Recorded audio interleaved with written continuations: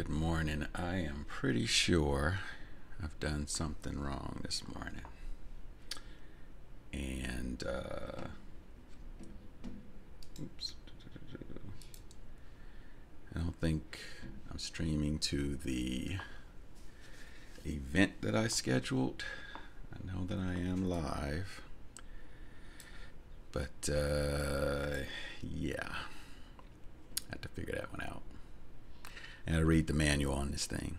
Anyway, for those that found a way to find me or are watching me later, this is Coffee with the Cowbell.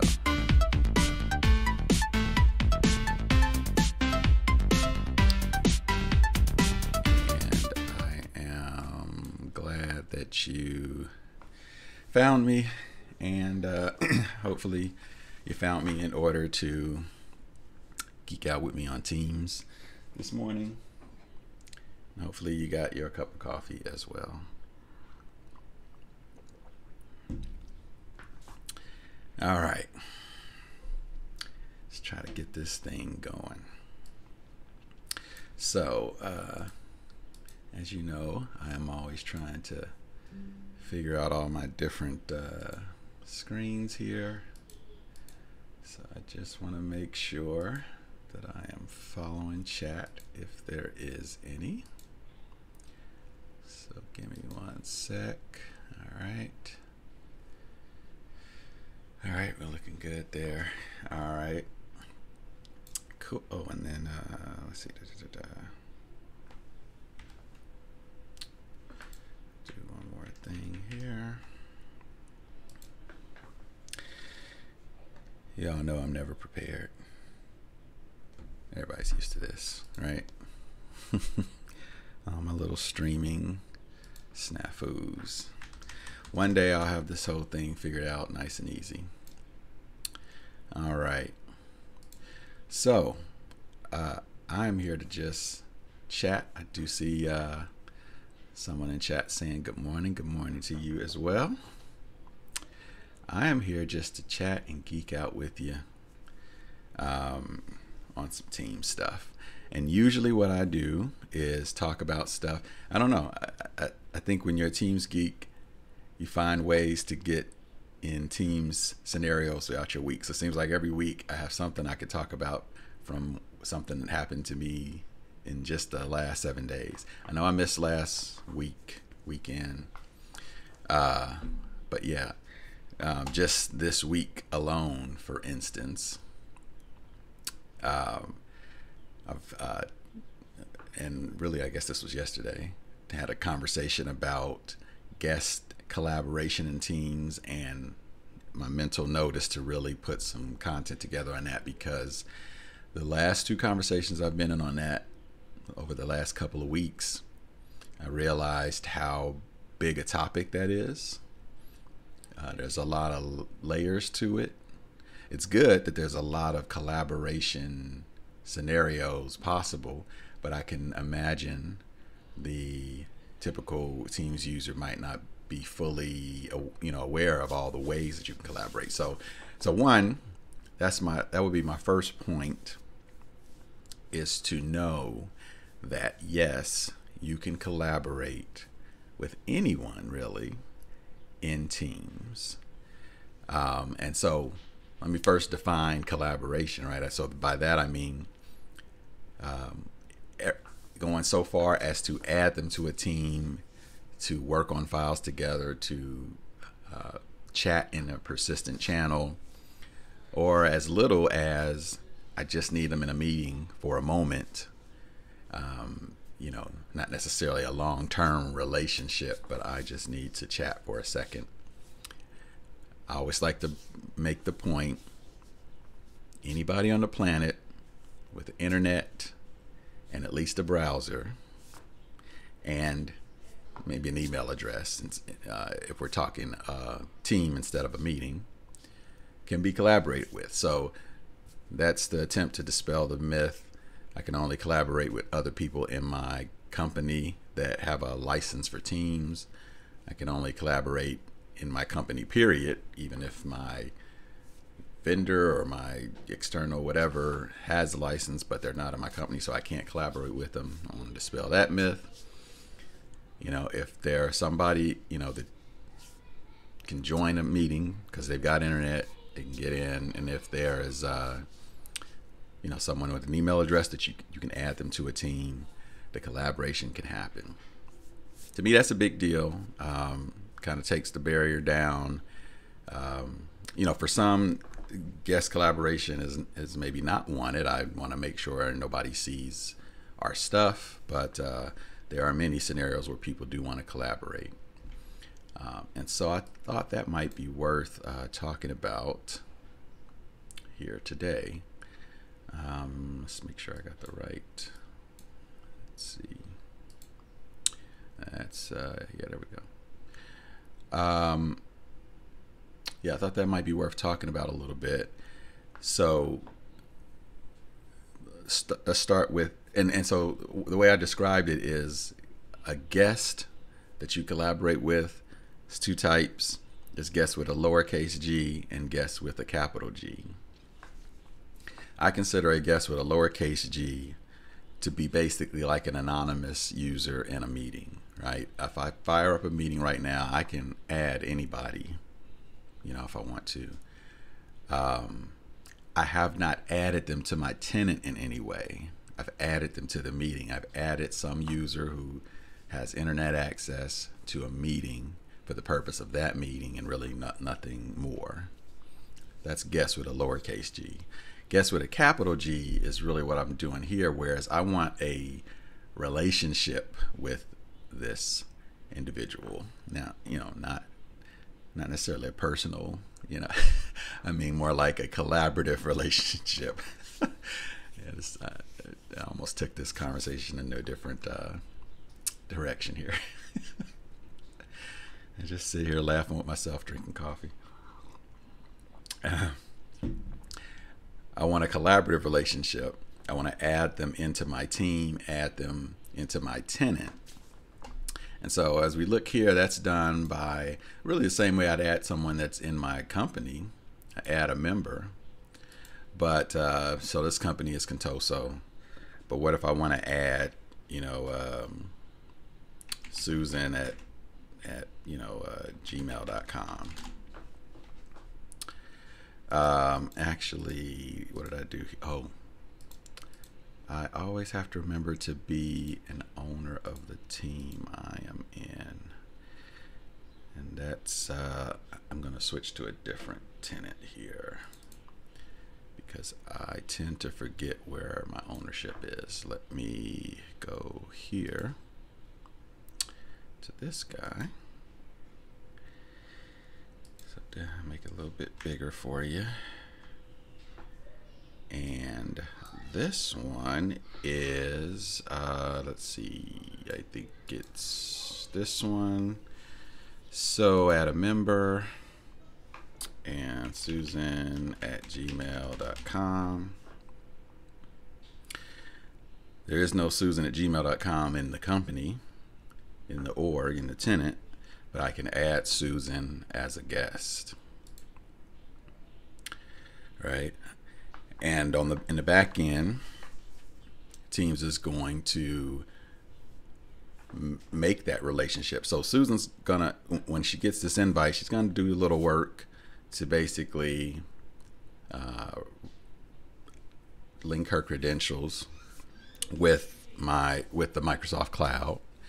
At the end of the day, Susan will then be in. She'll always kind of be Susan with guest in parentheses and capital G. And she'll now have this proxy relationship on the back end that basically allows her to have a pseudo account in this team.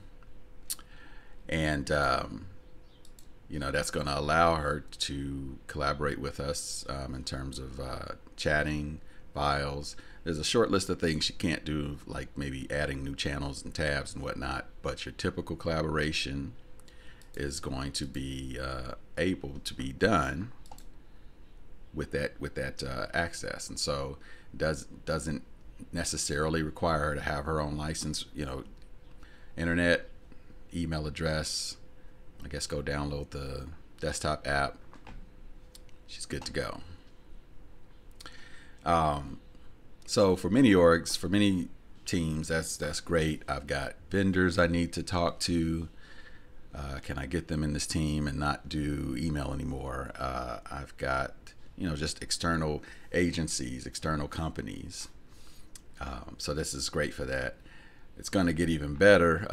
As in my office hours yesterday, we talked about the upcoming, and I think I still have that, the upcoming Teams Connect shared channels feature, which basically takes that to the next step by making that process even more seamless, in a nutshell.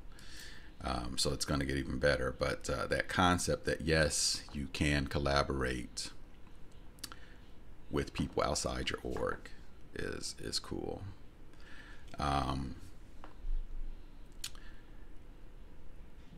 Collaboration, as I'm thinking about it too, can also happen in another way where I don't even know if I'd call it a guest period. I mean, it's more the value of federation in that here from chat, if someone does have a Teams account, I can chat with them and I can really get a lot of collaboration done in just a group chat like this one, where I would, let's assume Susan, at Gmail, did have an account. To be able to chat here, I mean, if you've done chat in the private chat area in Teams, it's not just like text messages. I mean, you start attaching files and, tabs and, tabs up here to different things, whiteboards, OneNotes, it's a little pseudo collaboration area, even though it's just, group chat. So there's certainly more bells and whistles if we create a full team, but you can get a lot done on the group chat. So that's almost like a third scenario for collaboration externally. If they're, some orgs have that federation kind of blocked off, but if the federation is open or not even full wide open, but maybe just open to you, you can chat with them and get something going. So I certainly have some long-term chats with external parties.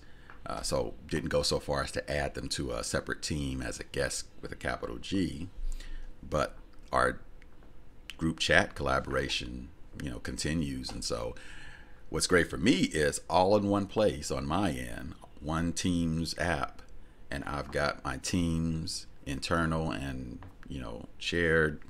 I've got my meetings and I've got my chats with internal or external people all in one place. I'm trying my best to get out of email. The more people that I interact with that I can do that in Teams, that's better for me. Part of that is because I, trying to use best practices for managing my conversations.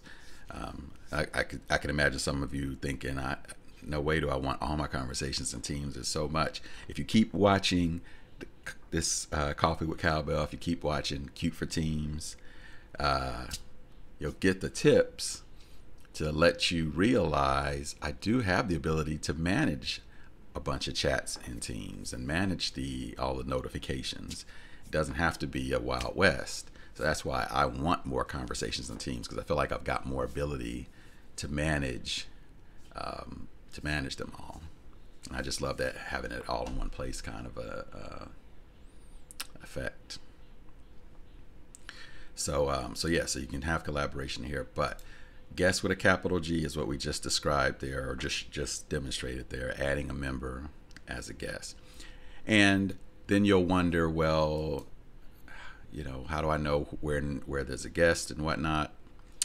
Try to find an example of that, because that is called out in the membership list. Of course, I can't find one with guests. Let's see here. There's a couple ways to get there. The little I. Does this have one? Yeah. So the little I on the side will tell you what members are there, and if there were guests, it would call that out. You can also get there by going to Manage Team, and your members, see as it says members and guests. They use a little case G, which kind of hurts my whole thing I was just trying to describe. But yeah, so they would label the guests here. So that's kind of how you know. And if you are like an admin in an org where you're kind of concerned about a lot of guests being added to a team, I would recommend looking into there are back-end review processes to kind of review the guest accounts that are in your tenant from an Azure AD perspective. If you did need some kind of audit to say, okay, maybe there's too many guests, maybe there's guests that have been in here a while that are no longer valid, things like that. There's a review process that you can go through for looking into that, maybe for even deciding who you want to remove, things of that nature. So that's something worth considering. All right. And I feel like, let me check something here. I don't have my admin. Let me check one thing here. What I was gonna do, I don't have my admin set up on either one of these, which is interesting. It's gonna show the back-end portal for taking a look at that admin setting. That's interesting. Yeah. Oh yeah, this demo environment's a little bit new, so that's why that's not set up. But in the teams, as an admin, you got a couple places to kind of decide yes or no to guests in the tenant period. Azure AD to actually look at the guests' profiles and manage those. You might sometimes have to do that. So here's another thing about guests, is that when I, Susan at Gmail, am invited to your team, sometimes it is not clear to me what I need to do to accept the invitation. Sometimes I miss the email invitation, things like that. So for instance, if nothing else, admins, I just know that you've got a place to resend an invite. I've seen that be needed. So I'm trying to collaborate with Susan. She says she can't get in. I'm thinking she missed the email. Let's resend another invite, because we want to initiate that process of associating her credentials. So that, as an admin, as a back-end process, that may be something you'll need to do. But you can resend, you can see who has accepted, all that good stuff. So it doesn't have to be something where you kind of start some collaboration and now it's out of your control. It's not at all out of your control. You have a lot of back-end ways to manage that. Okay. Now, guess with a lowercase g, if I were to fire up a meeting,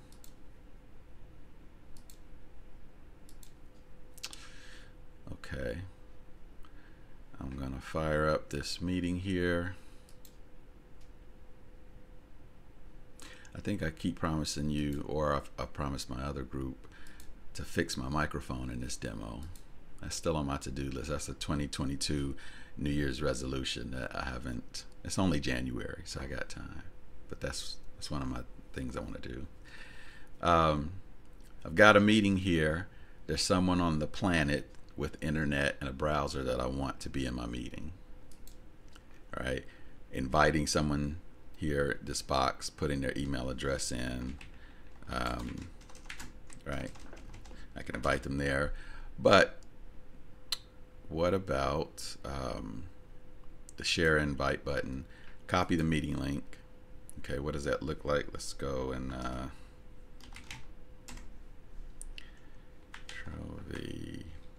I mean, obviously it's big.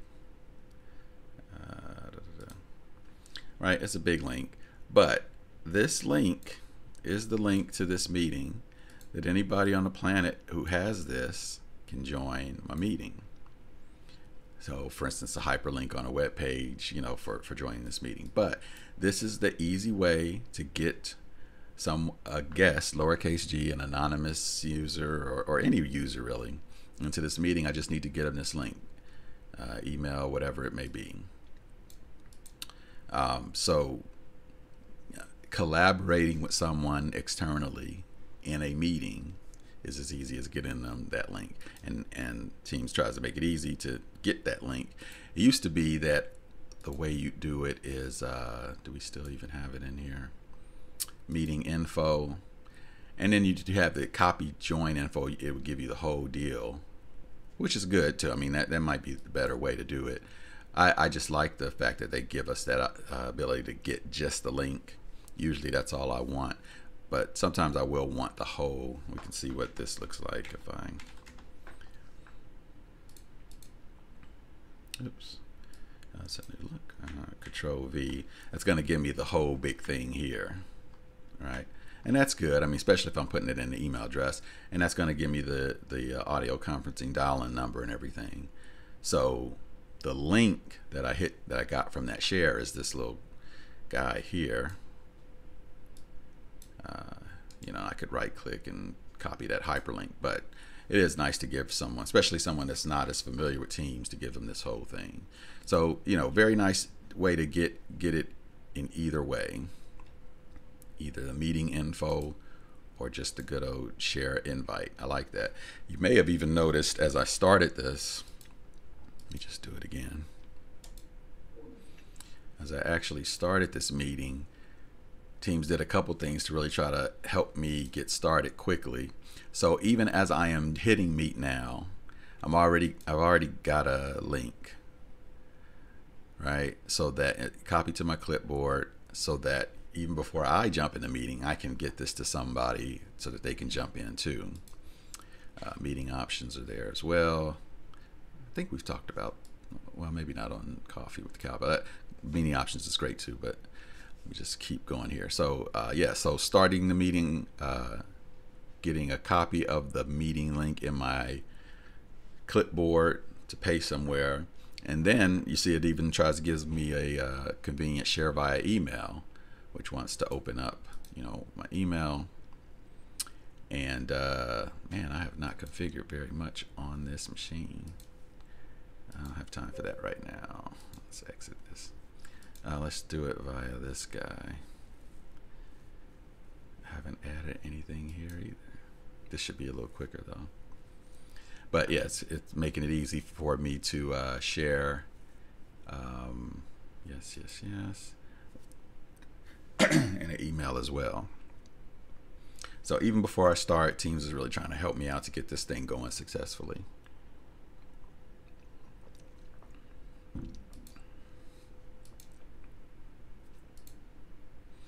Okay. And then when I do start it, get it going. Once again, it tries again. It's really trying. I like that. This feature kind of started a few months back, I think, but I like it. It keeps giving me these chances, especially given that I'm coming into this meeting alone. Teams is like, why do you want to be alone? Don't you want somebody in your meeting? So it's giving me all these chances to help me get somebody in the meeting. So another copy meeting link there. So yes, I have to click those things away, but that's a small price to pay for the helpfulness that Teams is trying to provide. So this meeting, anybody can join, lowercase g kind of a guest, versus big G, putting them in a team. All right. And that's the high level simplification. We could dive in, and there'd be probably additional layers there as well. And I think I might make that a future topic, especially given we're almost to the top of the hour here. So I hope that was helpful. But the main thing I really want to help with there is this idea that it's got to be tough to collaborate with external people. It doesn't have to be tough. if you try any of these things and it does seem tough, something's not working, and you're using Teams in your org, in your company, it could just be that there's some settings, some policies you're not aware of in your org that are controlling things. In what I've demonstrated, this Contoso org has guest collaboration, everything turned on. I don't have any restrictions. So, but you could be somewhere where the admins have decided to do something differently. You may be in a position to make a request for a change, or you may have to live with the policies that your org has in place. All right. So that, I hope, is helpful. I hope that gave you a chance to finish your coffee. And again, I'll try to do this every week, Saturdays, 11:30 a.m. Eastern. I realize that is early but early is probably good given that we're all having coffee together. So with that, glad you joined me again today, and we will see you again next week. All right, have a good one.